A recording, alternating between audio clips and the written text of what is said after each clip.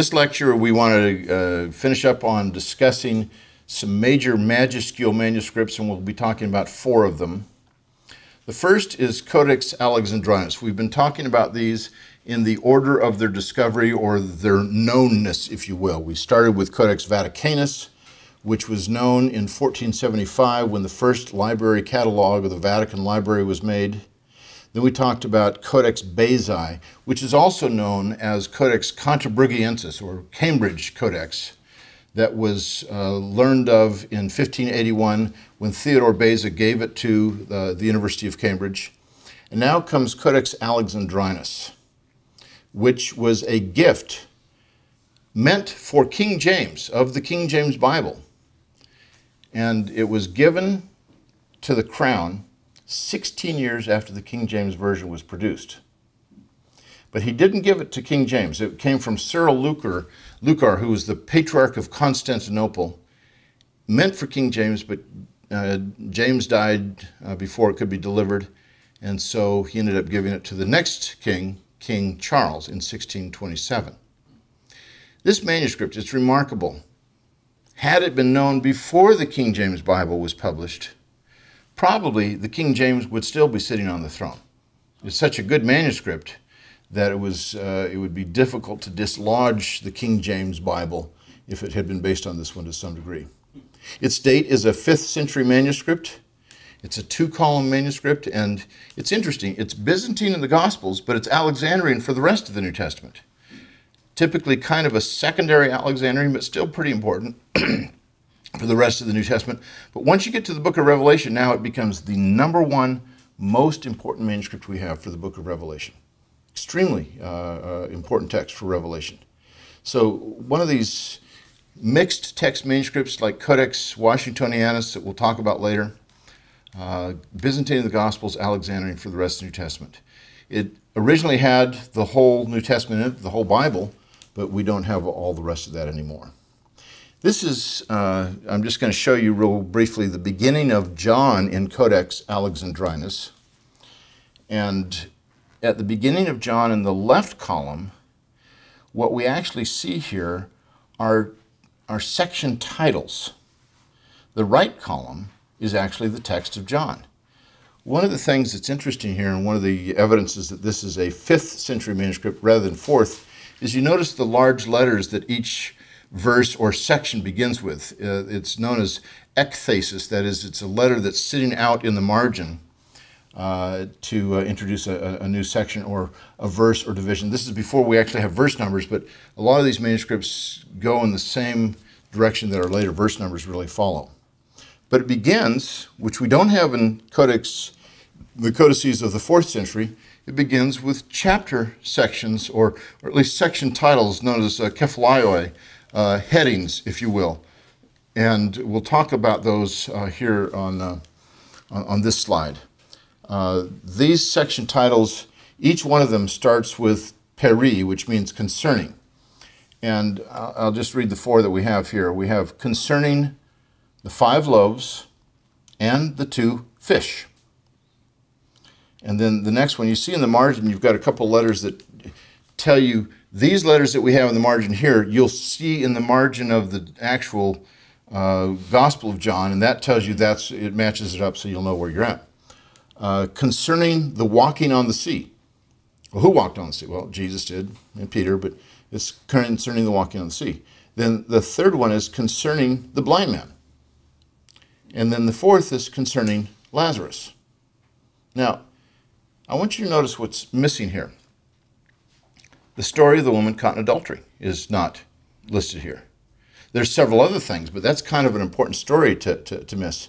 And you start with the 5 loaves and the 2 fish. That's John chapter 6. By the time you get to Lazarus, that's John 11. So it's skipping a lot of things. But it's this very fact that caused me some puzzle several years ago, where the Center for the Study of New Testament Manuscripts has a manuscript of Luke's Gospel. And at the end of Luke's Gospel, it has these same section headings for John, but that's the end of the manuscript is just Luke, so we don't have the rest of it anywhere. And it also does not list the story of the woman caught in adultery there. So I went and I began to look at a number of manuscripts to see their section headings. And I found a number of them that did have a section heading for the story of the woman caught in adultery. And sure enough, they had that passage in there. But I also found, which was a curiosity to me, some of these manuscripts that did not have that section heading, and yet they still had the story of the woman caught in adultery.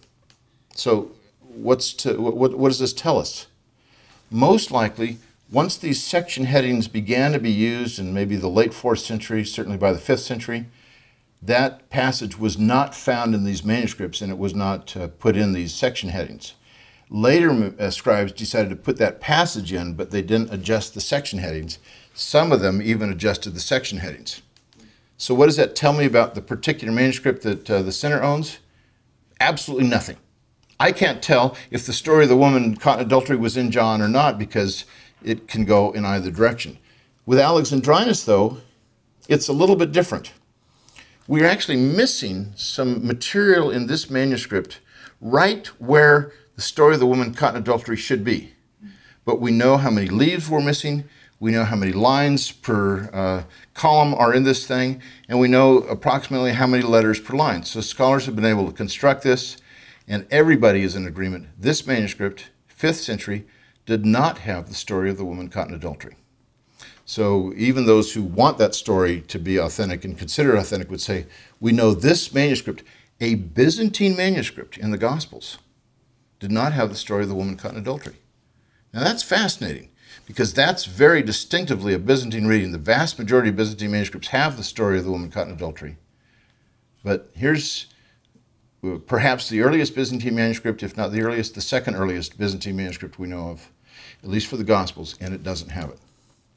So fascinating stuff to think about. These are the ways in which these manuscripts are looked at.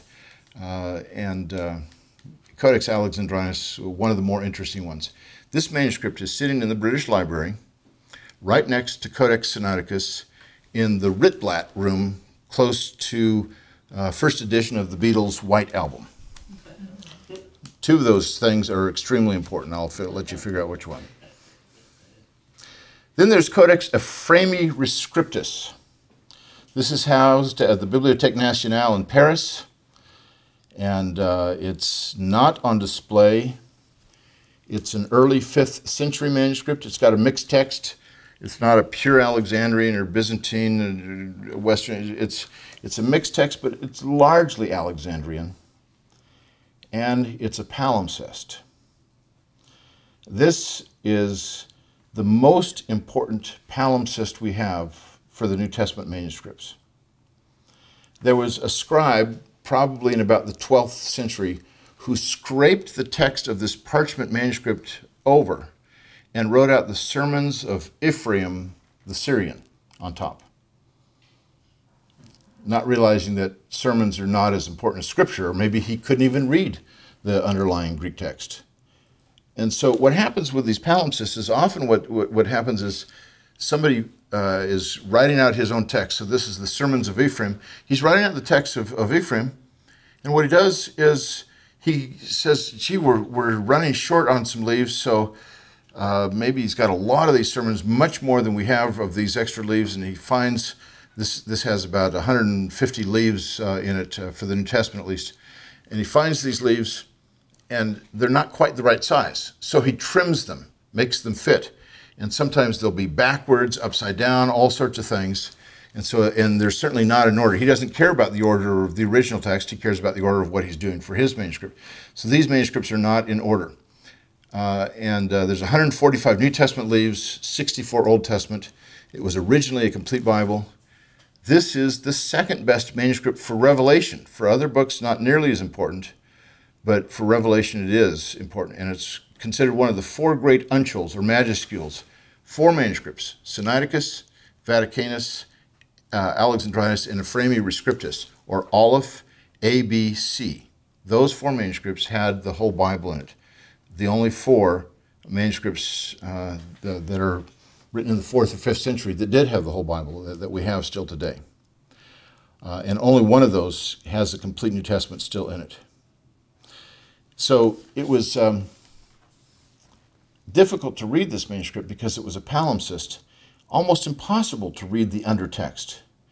But this fellow by the name of Constantine Tischendorf deciphered this text in the 1840s. He comes to the Bibliothèque Nationale in 1841, and he's a young man when he's doing this. In fact, he was, I think, 26 years old when he went there.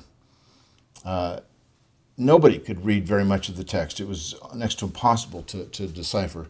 Tischendorf spent 2 years deciphering this text. 2 years of his life reading 200 leaves of a manuscript and writing them out. His eyesight and his patience were absolutely amazing. He was, as I said, in his 20s. Chemical reagents had been applied to these leaves in the 1830s, and this is interesting. It turned the leaves blue. And so it's got kind of an unusual, kind of a pretty hue to it, but it also severely damaged the manuscript. Tischendorf didn't do it, but somebody before him had done it. And this manuscript is very frail. I know this because in 2011 I examined it. I wanted to see if I could read the other 1% that Tischendorf couldn't read. And as much as my pride was on the line, I couldn't read a thing. I mean, this is the other, Tischendorf could decipher 99% of this. The 1% he couldn't decipher was the initial lines of each book of the Bible. Why? Because those lines were written in red letters. And red lettering, depending on when it was done, depending on what kind of ink was used, could either be very faint or very clear even centuries later. This was a manuscript where the red lettering was so faint it couldn't be read. I couldn't make out a single letter of any of these rubricated texts. But I knew at the same time what it was because it's the beginning of the documents, and you can tell by how many lines probably how much was there, but we can't really use it for much. Now, it's in extremely fragile shape today, so much so that each leaf, when you hold it up to the light, it looks like a stencil. You can see light coming through it where there's nothing there, there's just air. And it really needs to be digitized with what's called multispectral imaging today. It hasn't been digitized with that, but when I was there in 2011, I suggested that they really need to get this manuscript digitized, at least with something, and they have now done this. The Bibliothèque Nationale has. One of the interesting things about this manuscript is what it reads at Revelation chapter 13, verse 18. I've told you, here's a manuscript that's the second most important manuscript we have for Revelation. Revelation 13:18 speaks of the number of the beast. Well, we all know what the number of the beast is. It's 666. Not in this manuscript. It's 616. Well, until 1998, it was the only manuscript known to have this reading. In 1998, there were 17 papyri at Oxford University that were worked through and then published, and one of them, our second oldest manuscript for Revelation, and the oldest manuscript we have for that particular verse, also has, for the number of the beast, 616. I'll talk to you about that textual problem later, but here we have two manuscripts with the number of the beast as 616. I've had the privilege of examining both of them in the flesh. And for the other manuscript, the papyrus, I actually looked at it under a magnifying glass and a microscope to make sure it had not been tampered with, and sure enough, it had not been. Here's a picture of Codex C, or Ephraemi Rescriptus, and you can see this text that's handwritten on top, but you can see the undertext pretty clearly here because of these chemical reagents. Actually, the chemicals have made the text over the last 150 years even easier to read, but in the process, it's also deteriorating the manuscript. So we're probably at the height of being able to read what this text says, but it may not last that much longer. We don't know how much longer it'll last. Very, very important manuscript. This gave Tischendorf immediate fame. So he spends 2 years looking at this manuscript, and then what does he do? He goes off to Egypt to discover more manuscripts. Constantine von Tischendorf is considered to be the greatest New Testament textual critic who ever lived. He died when he was 59 years old. Incredible scholar. My 25th birthday was my most depressing birthday ever. And the reason was I was in seminary, and I knew about Tischendorf at the time, and I thought, my gosh, look at the languages this guy knows, and I don't know that many languages yet. I only knew 3, and so he knew like 5 or something like that, and I haven't been able to keep up by any means, but the guy was absolutely phenomenally brilliant. And so after he discovers or deciphers the text of Codex Ephraemi Rescriptus, he gets international fame, and then he gets funded by Fredericks of Saxony to go to the Middle East and hunt for other manuscripts. And he goes to Mount Sinai, St. Catherine's Monastery at Mount Sinai. And when he was there, he claimed that the monks were burning the leaves of this manuscript, Codex Sinaiticus. And he made 2 more visits, 1853 and 1859, and then he saw the New Testament part of it. I'll give a whole lecture on just Tischendorf and Codex Sinaiticus, so I'll just touch on the highlights right now. But let me just mention this. This is the oldest continuously inhabited monastery in the world, built in the middle of the 6th century by Emperor Justinian. And you see that circled area, that's the only way you could have access into this monastery, about 25 feet up off the ground, until 1861. So if you're going to try to attack this monastery, good luck. You're going to have to stand in line and get pulled up by a rope into an outhouse, you know.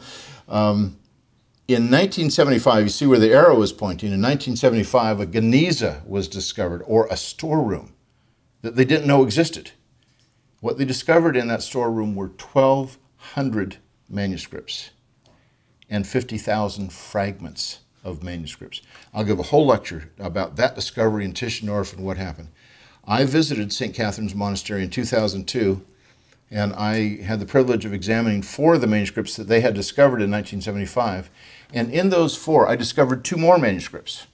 I'll tell a little bit about that later, but that's some on the background for Codex Sinaiticus. Now, the date of the manuscript is 4th century, same date as Vaticanus, maybe a little bit more recent than Vaticanus. It's got the Alexandrian text type. It's the oldest complete New Testament. The whole New Testament is still there. Every single leaf of the New Testament is found intact in this manuscript. One of the fascinating things about it is what Tischendorf's motive was when he was out searching for these manuscripts. He discovers this, by the way, the Old Testament portion of it, when he's 29 years old. So the rest of his career is downhill. For the next 30 years, you know, it's just not quite as good as what this was. But I consider this to be the 2nd most important New Testament manuscript after Vaticanus. And his motivation was due to F.C. Bauer. We've talked about F.C. Bauer when it came to P52. Bauer was this scholar who was trying to apply Hegelian dialectic to the New Testament. And one of the things Bauer said was, we can't possibly tell what the original New Testament said. Why not? We just don't have very many early manuscripts. We got 1 from the 4th century, 1 from the 5th that just has the Gospels in it. And then Tischendorf deciphers this other one from the 5th. But nobody knew about this manuscript. And so he said, we just don't have early manuscripts that tell us what the original New Testament said. Tischendorf was motivated by evangelical zeal to prove Bauer wrong, to say, we do know what the original New Testament said. So he was driven by his love of Jesus Christ and his love of the gospel, and became the world's greatest textual critic because of it. Well, since 1859, when he discovered the New Testament portion, and I'll give you the whole thing on that. It ended up in Russia to start with. It was on display 10 years later at the National Library in St. Petersburg. And now the manuscript is in the British Library. How did it get there from Russia? I'll reserve that for a later lecture. But let me mention just one other thing. This is the only manuscript that has a Hebrew letter associated with it. It's manuscript 01. In the order of majuscule manuscripts that would have been discovered, this would have been the manuscript S. That gets buried in the piles. Tischendorf, who was one of these guys who actually kind of came up with a new cataloging system for the manuscripts, came up with Aleph for this manuscript. Why did he do it? Well, he discovered the thing. I think this was his favorite manuscript. And what's he doing by calling it Aleph? The only manuscript we have with a Hebrew letter. What he's essentially doing is saying this. If you look at the Yellow Pages, you know, some of you have seen Yellow Pages. Nobody uses that anymore. We all use the internet now. But Yellow Pages, if you go, gee, I've got some bug infestation in my house. I got to get rid of these bugs. So you look at, you see AA, pest control, AAA pest control, 5A pest control. You know, that way it gets listed first in the yellow pages. There's this commercial where this guy, it's a car repair, goes A. It goes on forever, so he can be the very first one listed. That's what Tischendorf is doing. He wants this to be known as the very first New Testament manuscript, so he gives it a Hebrew letter, just like the motive for the yellow pages. It's hilarious, and yet it's also fascinating. He was right. This manuscript is extraordinarily important. It's the only 4-column codex in the world. Here it is. All 4 columns. This is the end of Mark's Gospel, and then the beginning of Luke next. We'll talk about that in a separate lecture, but you're getting a sense of some of these important manuscripts, some of the important discoveries, some of the important textual problems, and we're going to put some of this together when we talk about various textual problems, and we'll put all of it together in our last 2 lectures. All right, finally we come to Codex Washingtonianus. This was purchased by Charles Freer, an American, in 1906, and then it became part of the Freer Gallery at the University of Michigan, which later was donated to the Smithsonian Institution and is now part of the Sackler Museum of the Smithsonian Institution, the Freer Gallery. I have seen this manuscript several times, and every time I've seen it, it's been by appointment, because except for one brief period in 2006, this manuscript has never been on display. It's been in the basement of the Freer Gallery of the Sackler Museum of the Smithsonian Institution.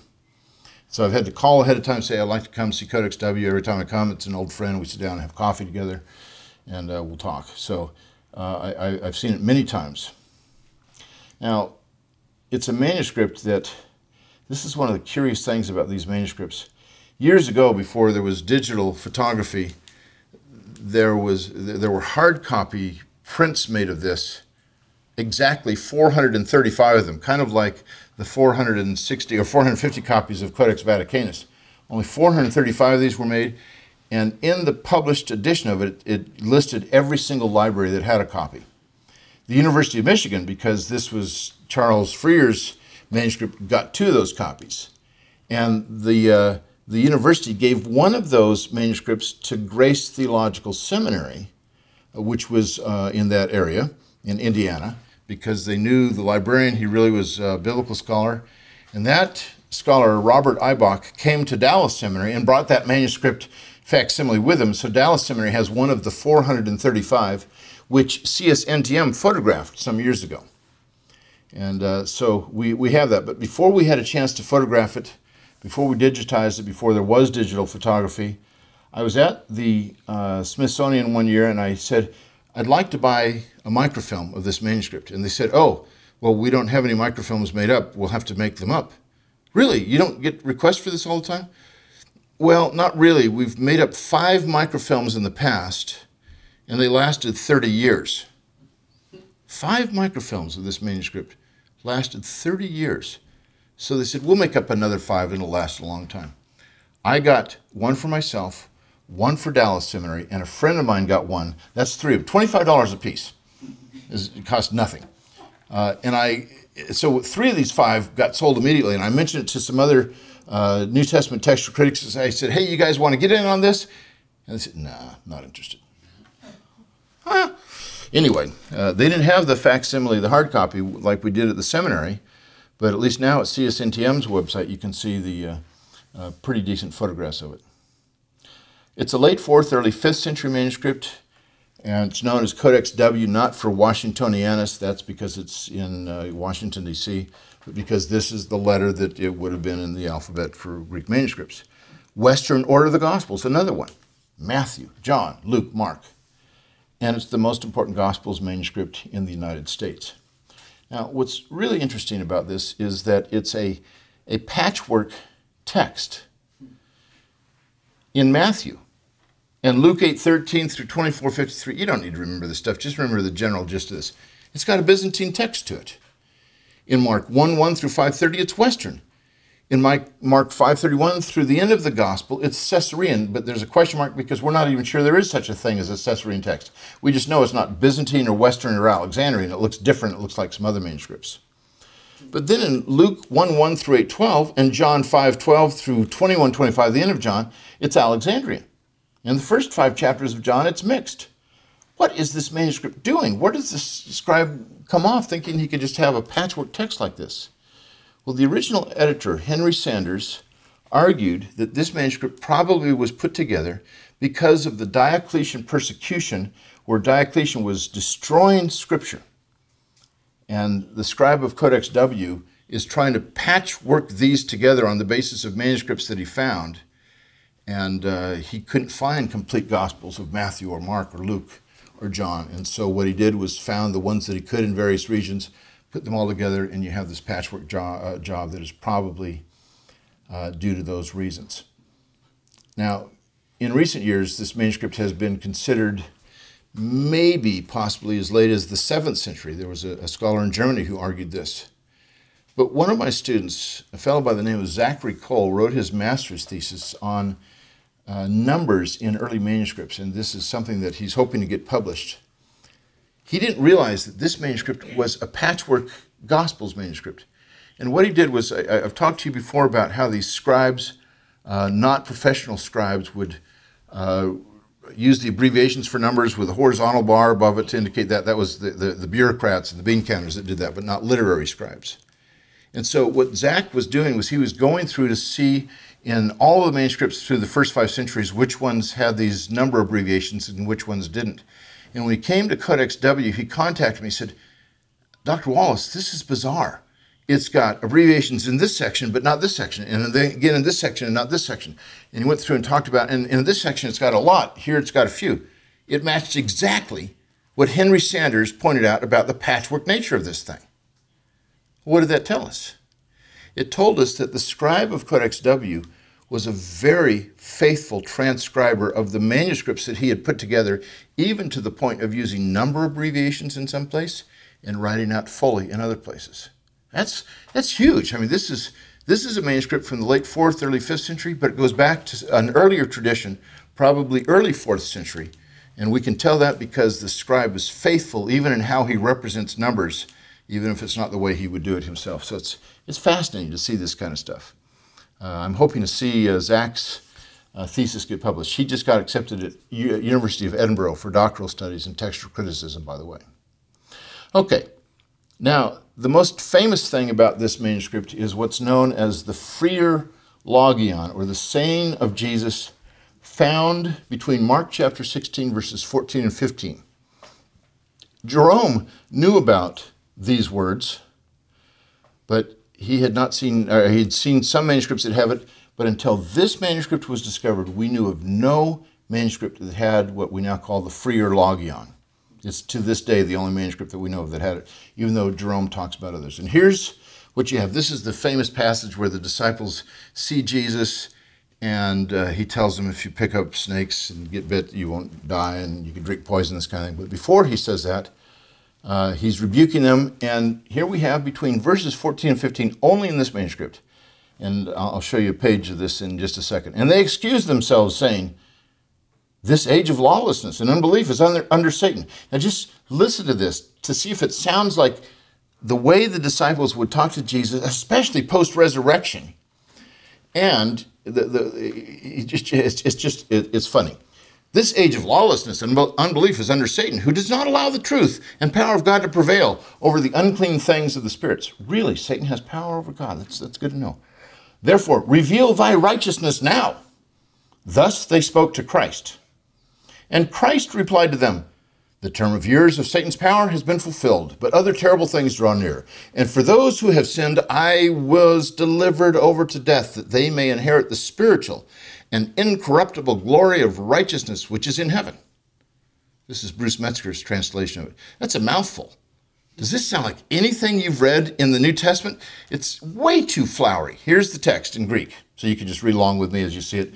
And you can see a third or second line from the bottom, this scribe took a cigarette break in the middle of working on this and accidentally burned a hole in the manuscript. But here you have this Freer Logion. It's another part of one of these endings to the Gospel of Mark. We actually have 5 different ways in which Mark's Gospel ends in the manuscripts.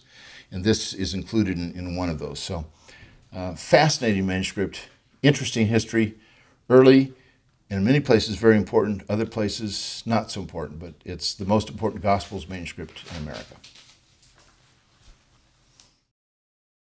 The greatest stories, the greatest events, the greatest people, the personalities, struggles, bad guys, good guys, all kinds of stuff are filled in our heritage. But most importantly, our heritage is about finding God. Because we believe that we, as Tim prayed earlier, are indwelt by the Holy Spirit. We believe that there have been many people before us that have been indwelt by the same Holy Spirit, and that we have a connection, a spiritual DNA, if you will, that we go back and we find that, and we find inspiration, we find hope, and we find the challenges that they've gone through, and we don't have to relive things and the mistakes of the past. Yeah.